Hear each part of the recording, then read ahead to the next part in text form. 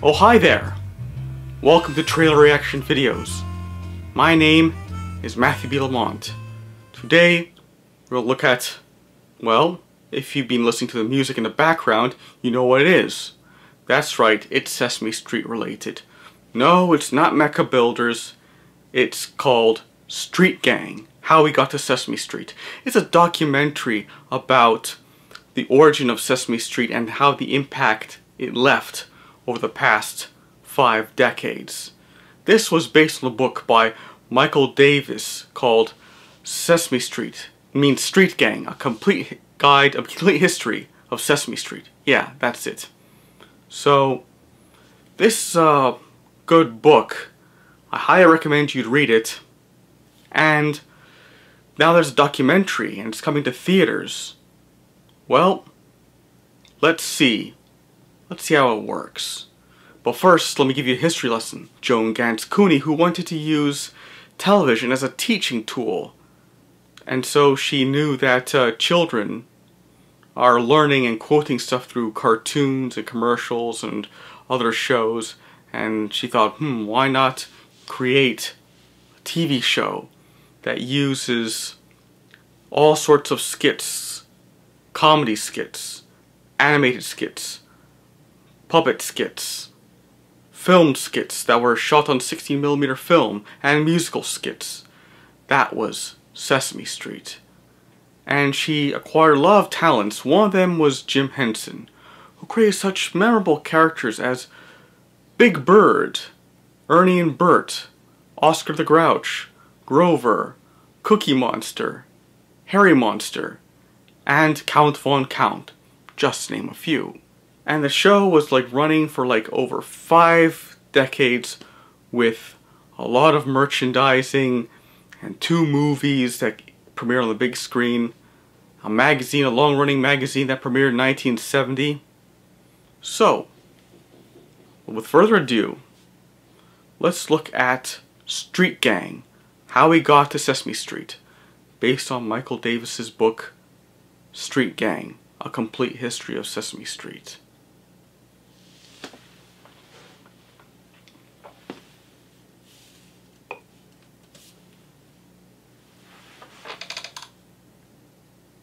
It's rated PG.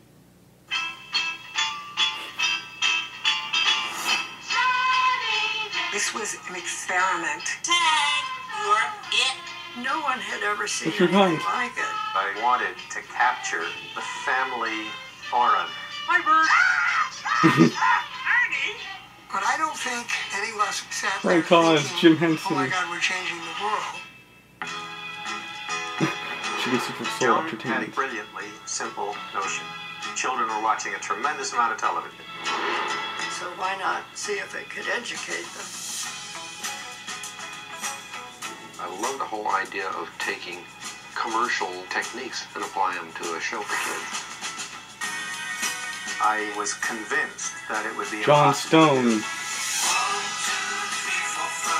Jim Henson, Frank Oz, and if they were on, you had a good day. We're the best of friends.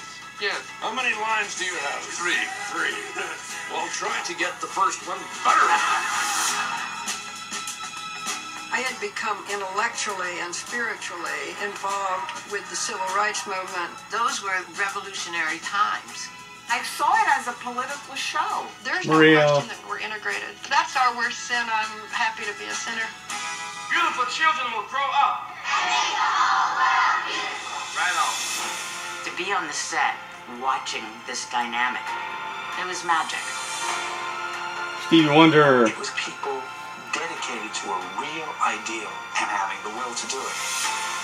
It was all of us having the time of our lives, writing silly things, but always with this message that television could be socially valuable.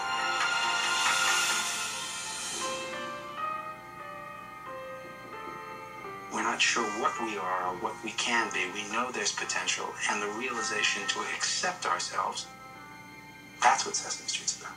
Oh.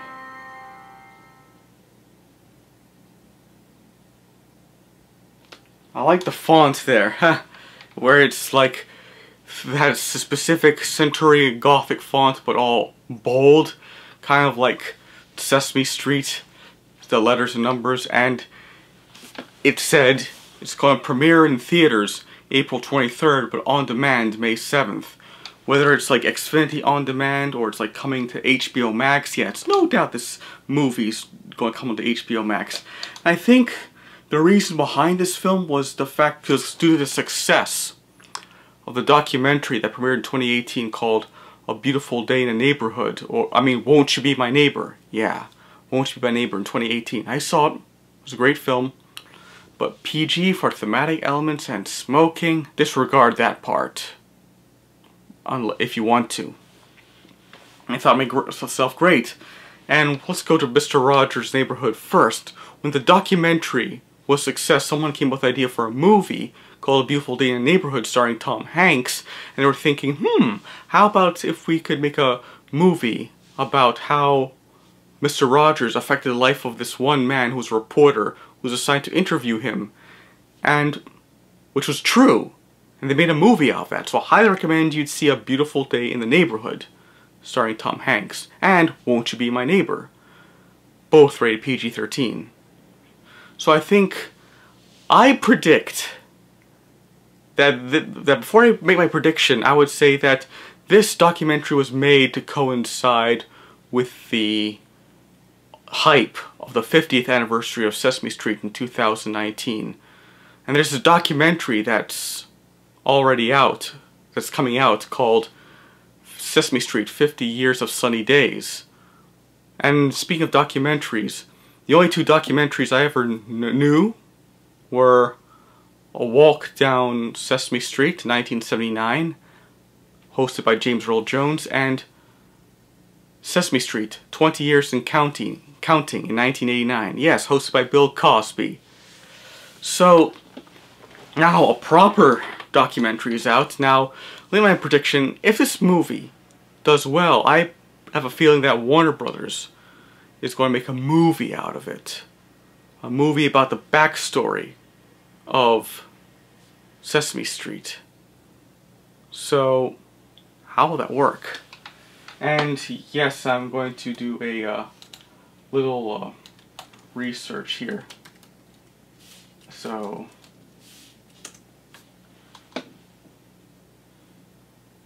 okay, so yeah, there it is.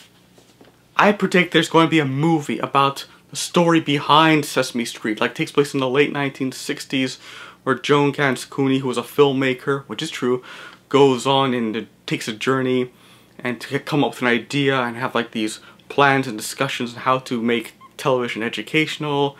And she would meet Jim Henson and the Muppeteers. We would have, I don't know, some like Jeff Bridges as Jim Henson, just saying, and David Cross, who was Tobias in Arrested Development, as Frank Oz. So yeah, he's perfect for the role. And Michael Richards as Richard Hunt. So just name a few. And I would say that this would be a good idea for a movie about the making of Sesame Street, the backstory of Sesame Street, which would no doubt be rated PG-13. And, let's see, alright, ooh, Rami Malek. He would be great for Joe Raposo. Yeah, he would be great for Joe Raposo in a film about the making of Sesame Street. So, I'm getting my cast. So what do you think? What is your idea for a cast of Sesame Street movie?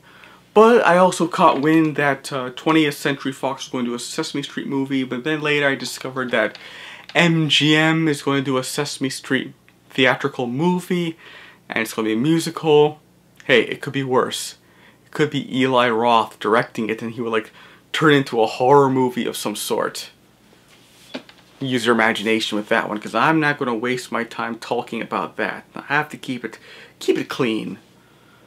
So, what do you think? What's your idea for a Sesame Street movie? So I was thinking, there's been a Mr. Rogers documentary and a Mr. Rogers feature film. And there's been a Sesame Street documentary now, and I predict there'll be a Sesame Street feature film. Well, I have a question. How about a Reading Rainbow documentary? So, with that being said, if you want to see it in theaters, go see Street Gang, How We Got to Sesame Street. Oh wait, you can't see it in theaters, huh? Oh yeah, COVID-19, tell me about it. Well, watch it on demand on May 7th. And you could watch it on HBO Max as well. So this is Matthew Lamont saying, don't forget to like and subscribe, comment down below, ring that bell button, and this is Matthew B. Lamont saying goodbye and have a nice day. Trailer Reaction Videos has been brought to you today by the letters C, V, and the number 19.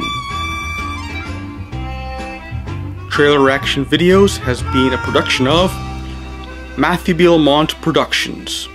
Bye bye.